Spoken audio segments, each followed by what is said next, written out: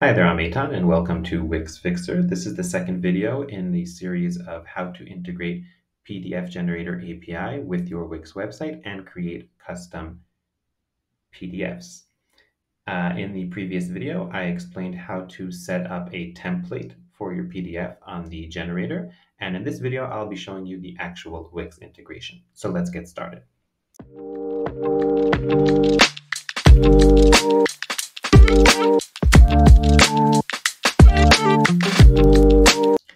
Okay, so over here we have the documentation for how to integrate this API with WiX, and it uses several NPM packages to kind of expedite some of the things that might take more time if you're using the generic API, such as authentication and generating the PDFs.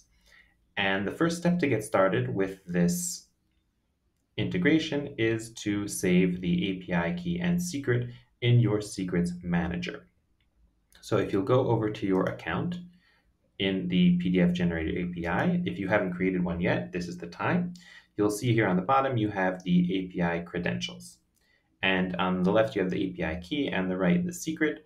I'm not going to explain in depth about this. If you want, you can check out my other video, which goes over API integrations in general, and I explain more there. So what we need to do is we need to copy over this API key and secret to our secrets manager, and it's important to do it as it is specified in this documentation over here. So there's a specific way that they want us to name each of the secrets. So if I hop over to my secrets manager, then you will see over here that I've already stored the two API keys. So this one is the one that's called key, the one that you could see when I was in my account, and this one is the secret. And the way you would store them is just by clicking over here, store. And one thing that I want to point out here is that for the API key, this is something that I had a challenge with when I was doing this the first time. So if you show this over here, and this isn't a problem to show you because this is not my secret, this is just kind of like my username, you can think of it. And what you want to verify here when you're pasting your API key or API secret into the secrets manager is that you don't have a situation where you have blank spaces. Okay, you can see here that there's kind of some blank spaces after my key, and this will create a problem when you're doing the authentication because it's basically changing the value of your key. So you want to just backspace over here, and you want to make sure that there's no additional space after your API key. So if you've been following along this tutorial, you've tried the PDF generator before and you haven't managed, this might be why. So I'm just going to save that change over here so that we don't have any problems with this in the future. Now that I've saved my secrets in the secret manager, what I'm going to do is I am going to go ahead and install the NPM packages that I'm told to install. So I'm going to head over to my WiX website, and I'm going to go over here to Packages and Apps. And you're going to want to install two NPM packages. And here I have them installed already, but it's these two. It's the JSONWebToken and the PDF Generator API client. And just to refresh, the way you install is by going over here, install npm package, and just look for the package by the package name. Now that I have these two packages installed, what I'm going to do is I'm going to create a backend file where I am going to put the starter code that is provided by the integration. So I'm going to create a new web module over here, and I'm just going to call this PDF. And inside this module, I'm going to erase all of the boilerplate code, and I'm going to go over to the instructions for the integration. And you'll see that after the npm dependencies, there's a GitHub repository with some starter code that we can use. So I'm going to go over to the repository, and what we need here is the backend code, and we need the PDF API. Okay, and what we're going to do over here is I'm just going to copy all of this code over into my website. So I'm going to copy this, and I'm going to go over to my backend, and I'm just going to paste that right over here. And I'm going to go over and explain very briefly what we have over here. First, I'm going to zoom in a little bit just so you can see the code a little better. Excellent. Great. So I'm actually going to start here from the bottom. Okay, and you can see here that the bottommost function is our CreateJsonWebToken function. And what it does is it basically gets our API key and API secret, and it creates the token. So this is something that you probably would have struggled with a little bit if you had used the generic API. And you can see here why it's important that we use the names that they gave us, because that's how they're fetching the secret. Obviously, you can change the name here and in your secrets manager as well, and it would still work as long as the names were aligned. The next thing that we have here is something called CreateClient, which uses the JSON Web Token that's created over here. And you'll see here that all of these take a parameter that's called workspace identifier. And essentially, that is the email that you used to sign up for this service. And here we have another function that's get templates and get editor URL. So we're actually not going to be using those two functions. So you could probably get rid of them, but it's better not to if you don't need to, just so you don't break anything here in the code. And this is the key function that we are going to be playing around with, which is the generate PDF. And this has a workspace identifier, template ID, merge data, and merge options. So this is where all the action happens.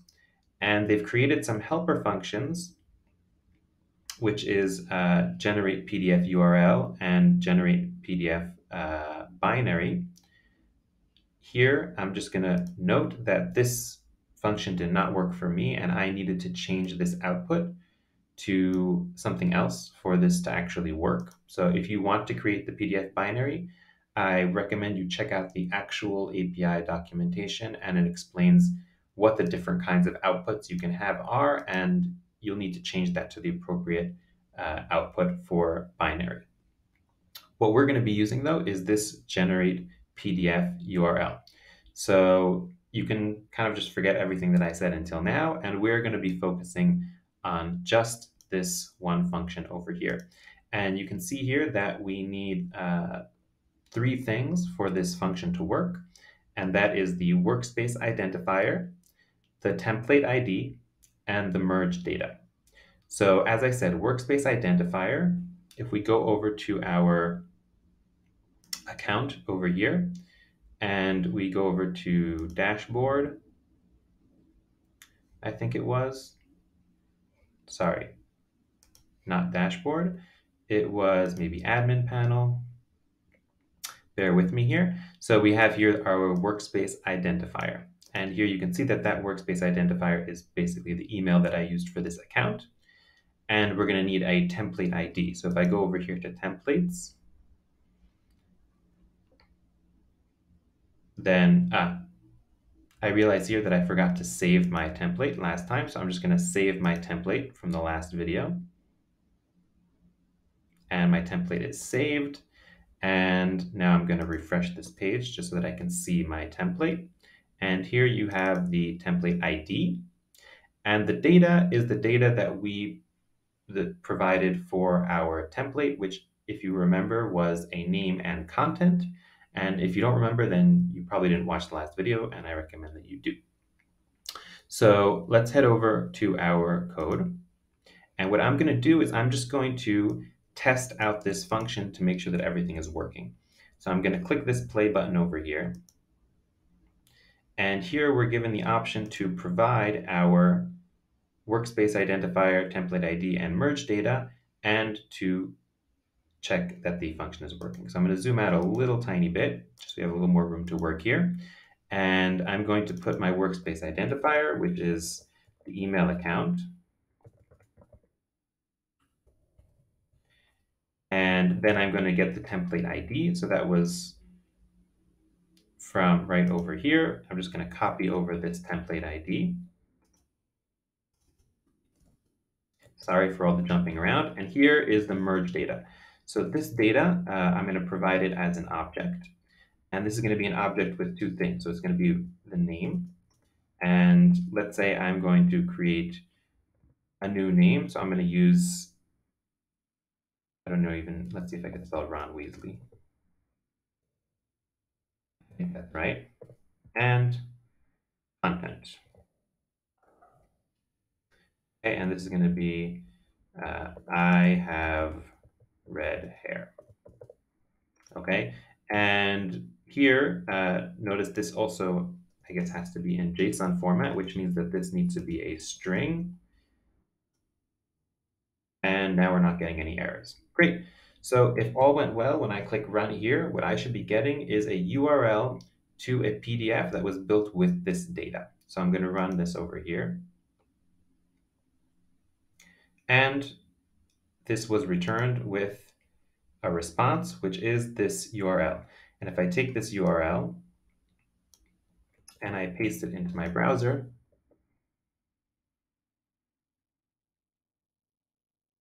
then you'll see that I have a custom PDF with the data that I provided, which is Ron Weasley and I have red hair. And that's all for this video. In the next video, I'll be showing you how to take this one step further and use this PDF URL to do different things on your WiX website, and also how to integrate this function with the front end so that this PDF is generated not using the backend function like I showed you now, but the front end of your website. So I hope you enjoyed this video. If you did, don't forget to like and subscribe so that you see the next video. See you next time.